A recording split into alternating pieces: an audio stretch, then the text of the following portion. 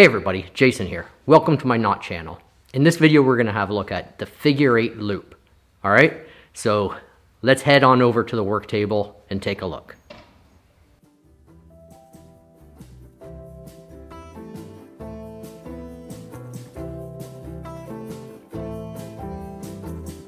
The figure 8 loop is an easy knot which forms a strong and fixed loop in a rope. As the name implies, the figure 8 loop is a variation of the common figure 8 knot, except it's tied on the bight, meaning it's tied at a midway point along the working line, or the rope has been folded near the end to double it up. The figure 8 loop is used extensively in climbing, caving, and rescue operations because it's an easy knot to learn and it's easy to inspect.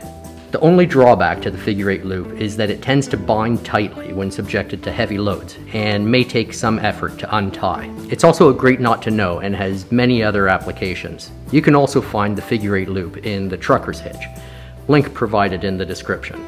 Of course, there are many other different types of loop knots, and I recommend my video 12 Great Loop Knots.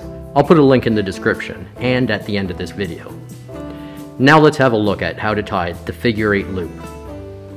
To tie the figure 8 loop, begin by making a bight in your working line. Cross the bight over the standing part and then behind, as shown.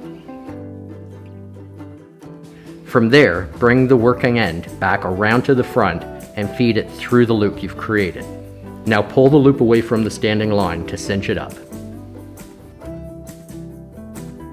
So there you have it, the figure 8 loop. Now, as promised, here's a link to my video, 12 Great Loop Knots.